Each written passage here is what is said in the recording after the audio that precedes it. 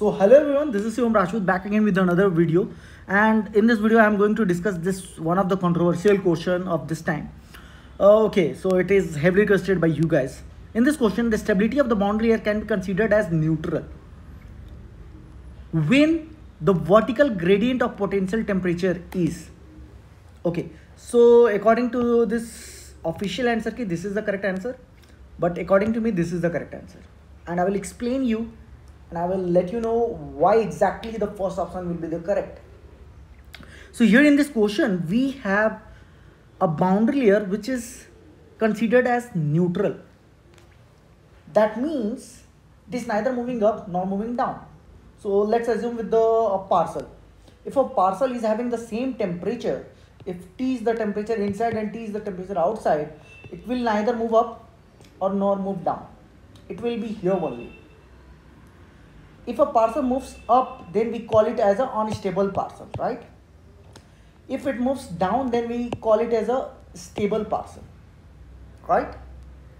And if it is in the same place, it is neither moving up and down, we call it as a neutrally stable, right?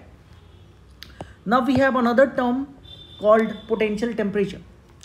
So let's discuss the relation of potential temperature with the parcel. So suppose there is a parcel, there is this parcel which is moving up, or it can move down also. A parcel can move down also.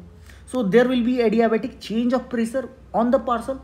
If it moves up, the size will increase, the volume will increase, and if it is moved down, the volume will decrease, right?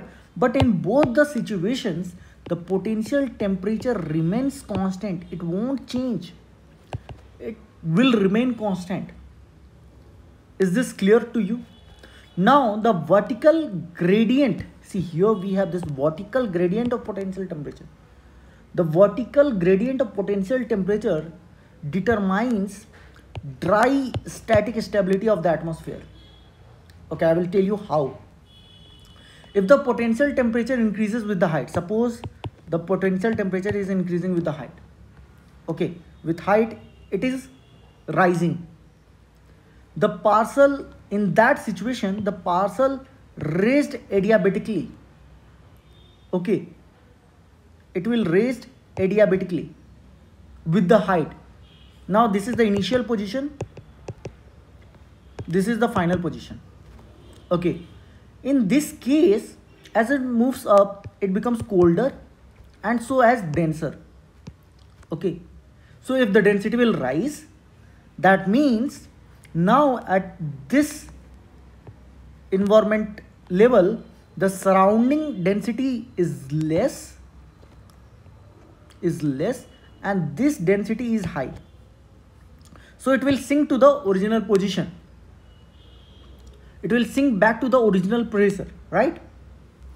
So this is the condition when potential temperature rising with the height. Now we have another condition when potential temperature decreasing with the height. Height, HEIGST, height increase कर रहा है and potential temperature is decreasing.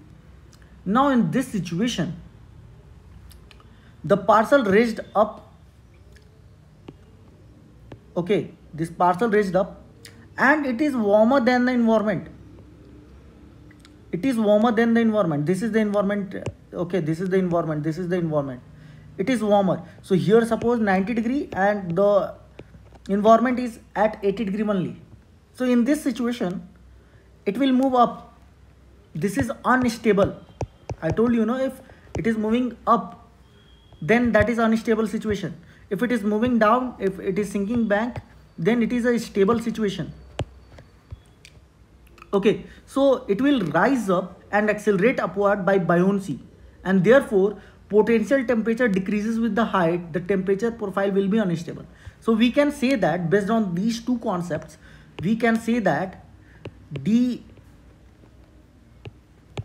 is equal to 0 in a case of, is greater than 0 in a case of stable situation, and d theta by dx is less than 0 when it is unstable. We are talking about neutral conditions. So when this will be neutral, when the surrounding temperature and this parcel temperature is equal, That means environmental lapse rate and dry adiabatic lapse rate will be same. Then only it will neither fall down or neither move up. Okay, so let's discuss the third condition.